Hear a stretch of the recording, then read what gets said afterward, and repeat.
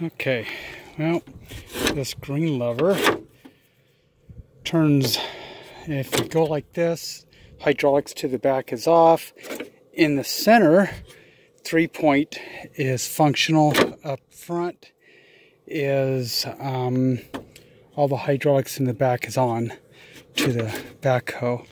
I don't know if you can see this or not, but when I move this valve assembly right in here is what they added into this. And then it's hard line for the hydraulics back through there, and then mounted it back here.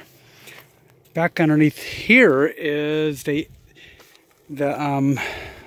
hydraulic relief, I think they're called. The ones that are mounted right up in here for these levers, all of them are about almost twice the size of what they were. So that's what they did. I don't know what else to tell you.